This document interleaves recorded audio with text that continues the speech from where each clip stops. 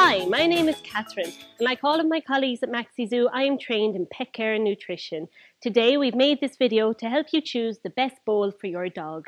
Firstly, I'll talk a little about materials. For instance, stainless steel bowls are hygienic, they come in a range of shapes and sizes, and perhaps most importantly, they're extremely durable, so they are the best choice for a dog who chews heavily or can be destructive. Plastic bowls, on the other hand, are lightweight, they're cost effective, they're available in a range of colours, and also many of the designs have non-slip bases. Ceramic bowls are heavy, they can't be tipped over easily. Due to their nature, they can be painted a variety of designs and colours too. Melamine is a new material which we stock here at Maxi Zoo. Melamine combines some of the best properties from the other bowl types. It has the durability of stainless steel, it has the weight of ceramic bowls, and most importantly, it has the colour and design choice of plastic bowls. There are occasions when you may need a special type of bowl for your pet. For instance, double bowls. Double bowls are ideal if you live somewhere where you need to confine your dog's eating space. They also can't be tipped over easily by puppies, cats, or kittens.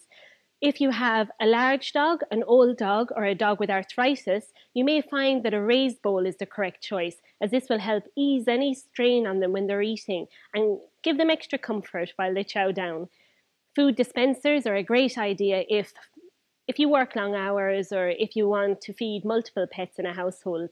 They use gravity to dispense food and water throughout the day to ensure that your dog's bowl is constantly topped up.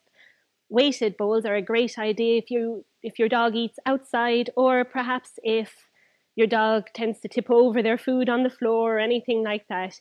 And lastly, anti-gulp bowls, as shown here, they are the ideal choice for a dog who wolfs down their food or perhaps doesn't pause to chew, as they improve satiety of the food, which means your dog gets more satisfaction when they eat, and also they aid digestion.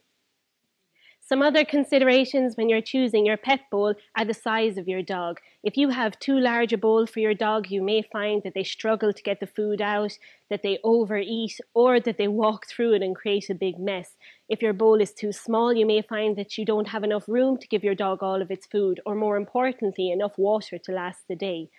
If you have a certain breed, you may want to choose a certain bowl. For instance, a spaniel bowl is shaped so that their ears don't get messy by dangling in their food. Or if you have a Labrador who is famed for gulping down their food and being a greedy eater, the anti-gulp bowl may be the best choice. Age is also a factor. We generally don't recommend plastic bowls for young puppies because they often chew, and as such they could destroy the bowl and perhaps ingest some of the material.